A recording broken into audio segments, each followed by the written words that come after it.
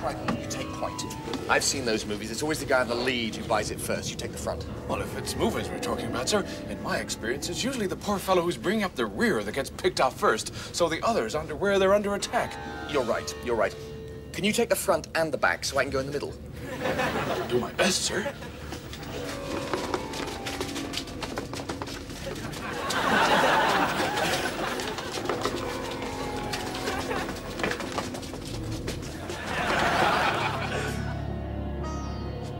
Go, Crichton. We found something, sir. Yeah? I think it's one of the crew. A hideously malformed, triple-headed skeleton with putrefied flesh hanging from it. It fell through a river as we opened the lift door. Is he all right?